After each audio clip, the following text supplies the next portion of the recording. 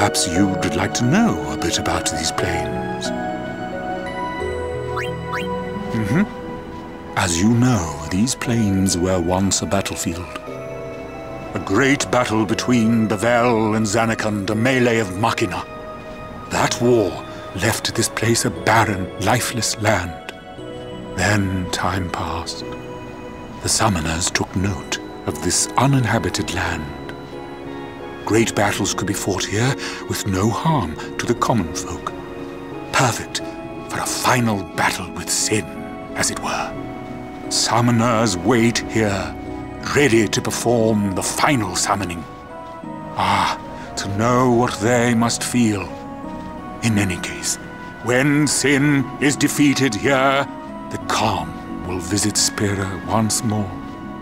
That's why this place is now known as the Calm Lands. Exactly who dubbed it so is unknown. And that, as they say, is that. Oh dear, I almost forgot to tell you something.